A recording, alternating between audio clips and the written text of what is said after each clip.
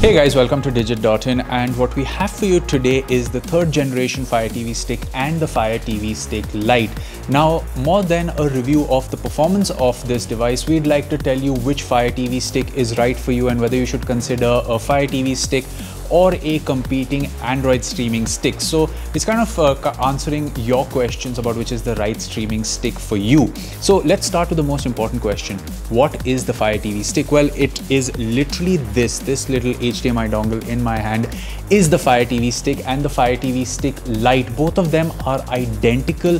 When you look at them, there's a third Fire TV Stick, which is the 4K Fire TV Stick. It's slightly longer, slightly bigger than this one, but it has the same aesthetics. Now, of course, one of the things to note is that it is a little thick, and what you do get in the box is this little HDMI dongle where you can actually connect the Fire TV Stick into this like so. It takes a little bit of fitting in, and it fits behind most TVs very comfortably. So if you're someone that has multiple HDMI ports, then this dongle is very important for you. That comes in the box because it ensures it doesn't block the other ports. So the Fire TV Stick is essentially a streaming dongle, and it's now in its third generation. And in the third generation, we have two Fire TV Sticks with a price difference of 1,000 rupees between both of them. So the third generation Fire TV Stick can do 1080p and supports HDR but does not support Dolby Vision, and so does the Fire TV Stick Lite. In fact, both the boxes are pretty identical with just the Lite sticker which is missing.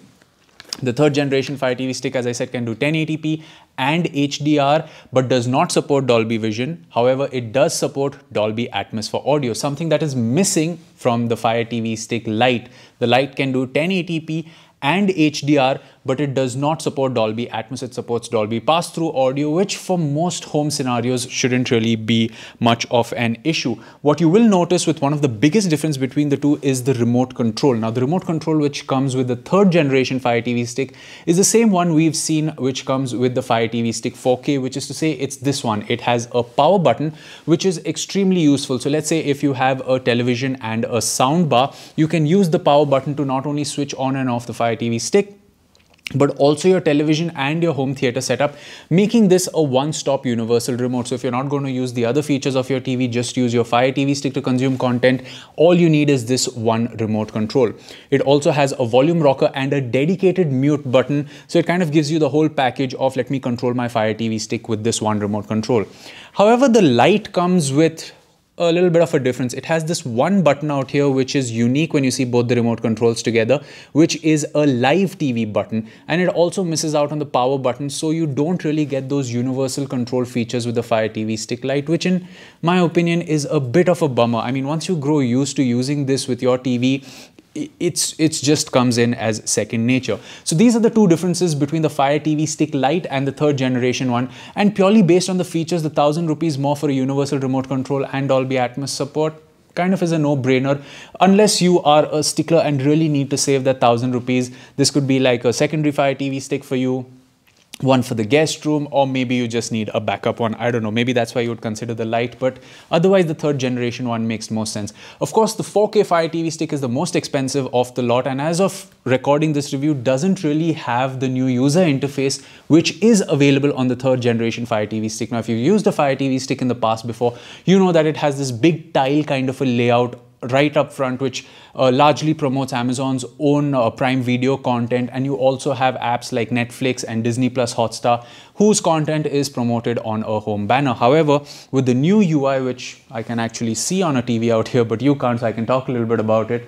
But we are going to show you the UI, of course, is this neatly laid out thing where the first thing you will see on the left is a little profile icon. You can have up to 6 different profiles on one Fire TV Stick. So no longer do you have the problem that 5 different family members are looking at the same UI on the Fire TV Stick. As long as you have your own UI, the content recommendation is going to be based on what you've been watching. I unfortunately have been using this with a single profile for now, but what I am getting is a curation of the apps and the library based on the content that I have seen, which is actually really nice. It is a plug and play setup, and if you want to know how to set up a Fire TV Stick for the first time, you can click at the link in the description below. We have a detailed article showing you that. But here's one important point to touch upon. Since both the Fire TV Stick 3rd gen and the Lite support HDR. It's a great option if you are one that has a nice HDR TV. But if you have a budget HDR TV, know that a lot of budget HDR TVs really don't give you the best HDR experience. And in that case, we highly recommend you go into the settings of the Fire TV Stick and disable or switch off HDR, because in SDR sometimes you might just get a better visual experience. Overall, if you're someone that is looking to make your old TV smart, for example, I have a great TV from 2006. The panel is still better than most budget TVs today. It has great sound output, but the smart features have now become quite lacking, with some app support dwindling away. A device like the Fire TV Stick 3rd gen kind of makes perfect sense, not only because it gives me universal remote capabilities with the television, but I also have access to all the apps on a great panel once again.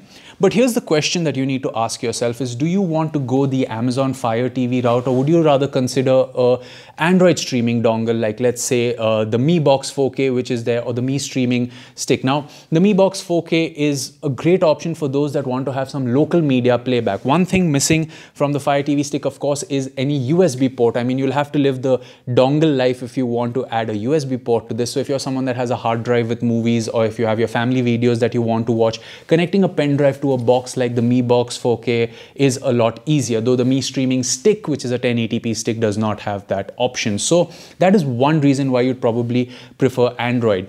But apps like VLC, your Plex server, any streaming app screening, using your phone to mirror your phone's display on the Fire TV Stick, it all works really well and seamlessly. In our article that we've written about the Fire TV Stick 3rd gen, we have a few tips, a few tricks that you should consider. One most important one, which I'm going to mention before we close off, is the ability to connect a Bluetooth headset to the Fire TV Stick directly. Like I said, if you have a TV from the early 2000s which did not support Bluetooth, and if your TV is in your bedroom, you can't watch it if your spouse or partner is going to sleep, right? But what you can do if you have a Fire TV Stick is simply connect a pair of Bluetooth headphones to the Fire TV Stick in the settings, and you can just wear your headphones, get the audio wirelessly, and keep watching content on your TV. We have many more tips like this in the article, which you can read about in the description below. Overall, if you are considering the Fire TV Stick, I recommend the 3rd generation over the Lite, simply because the 1000 rupees does get you the few features which I think would be essential, especially the universal remote control. Let us know what you thought of this video in the comment section below, because we have come to an end of it. If you have any questions about the Fire TV Stick or streaming dongles in general, do let us know and we will do our best to answer them. Until then, keep streaming and enjoy.